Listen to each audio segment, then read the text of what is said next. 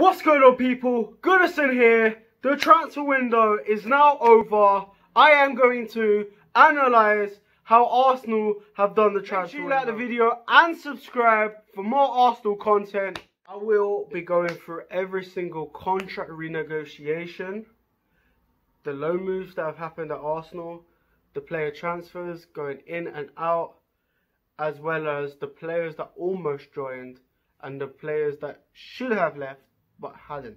Right, we'll go all the way back to the beginning where David Luiz signed the contract late in June. I have to give this score a 6 out of 10. I feel like he does have leadership to help the defenders at the club.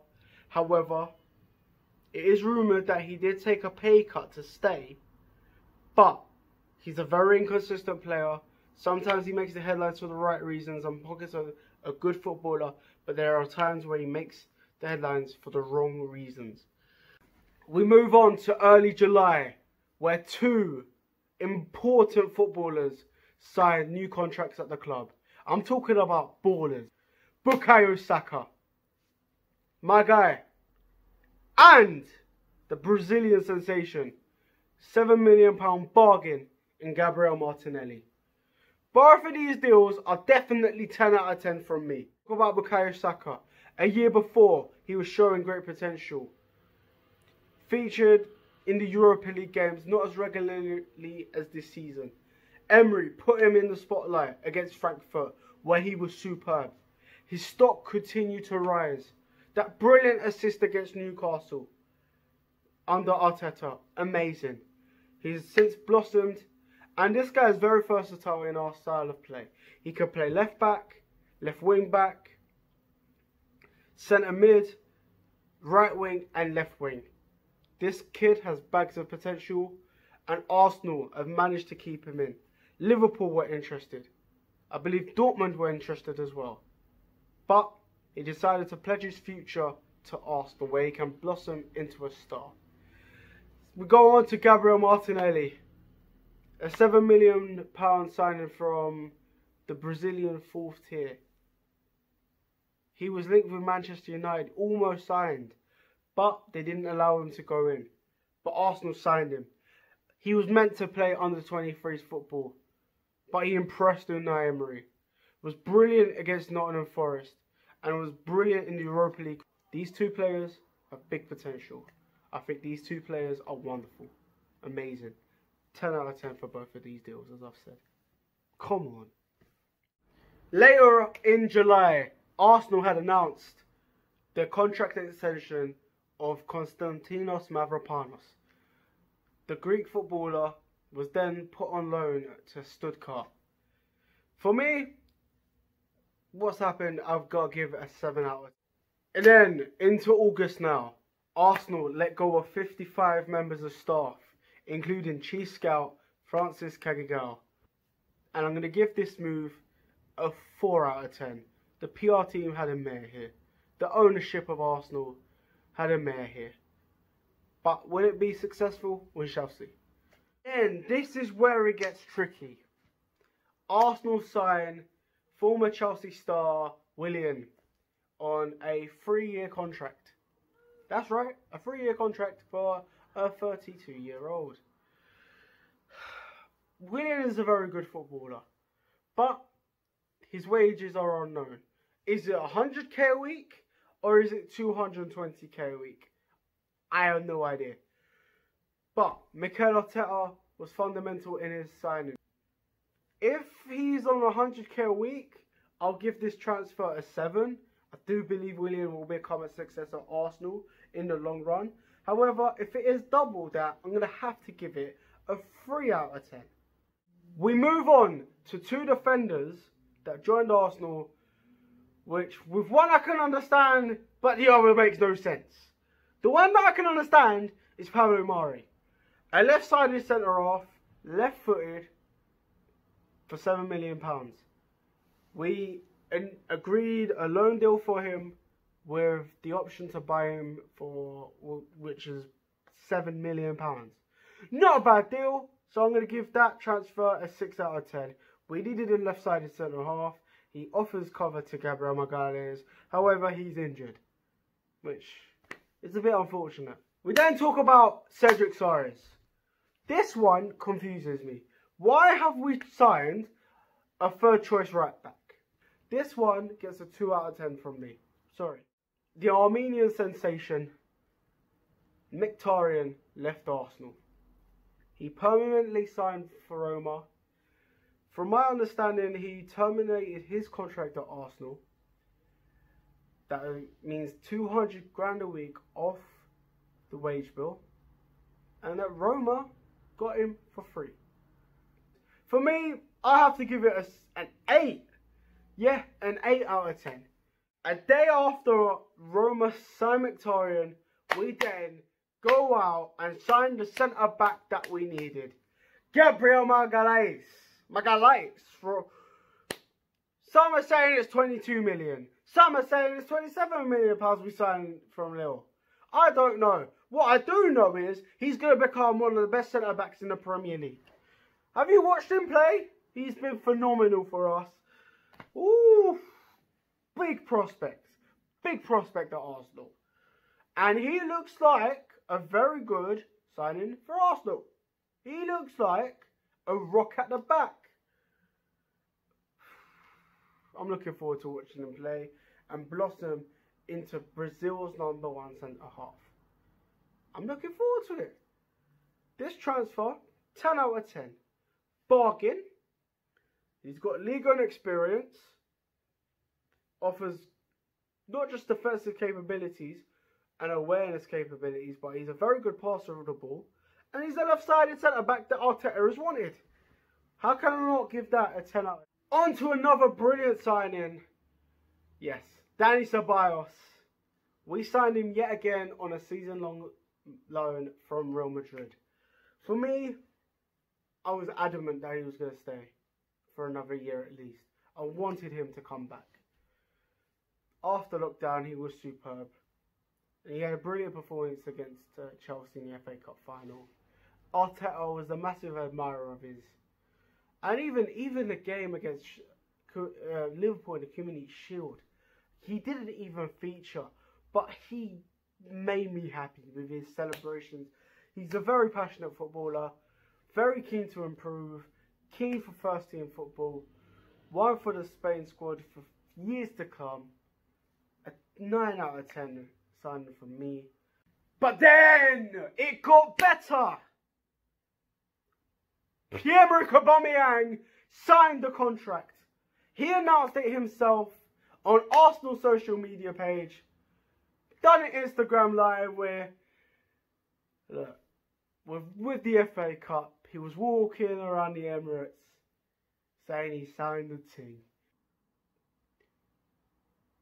The deal of the window. 250 grand a week. After that, it was time to say goodbye to a soldier at Arsenal. To a footballer that generated a brilliant story for the club. A footballer that shed tears of joy after winning us the FA Cup. A footballer that's gone on loan to many clubs in the search for first team football. His dream was to play first team football for Arsenal. That footballer, Emiliano Martinez. He signed for Aston Villa for 20 million. This, for me, is one of the sales of the window.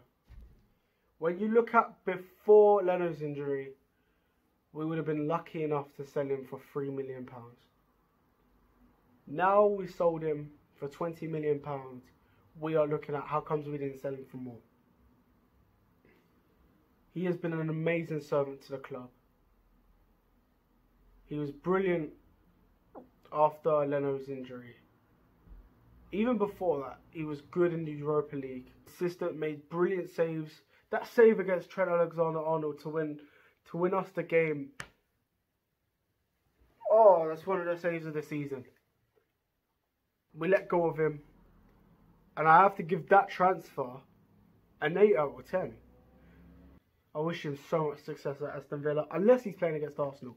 And against Arsenal, hope he drops clangers and becomes Agent Martinez. But we had to let him go, and it freed up funds, and it was a perfect sale for us. But yeah, we move on. We then signed Alex Goonersen from Dijon for 1.9 million. Look, this is not a bad deal for Arsenal. You know, the goalkeeper and coach trusted him. Said to Arteta, this is a key part. We should sign for our backup. I don't know much about him, so I'm going to give this transfer a 6 out of 10. But then it came deadline day. It came to deadline day. And at 1:30 PM, while I had my lecture, my seminar, Arsenal somehow leaked it to AFC Bell, and he told everyone that this deal was going to happen.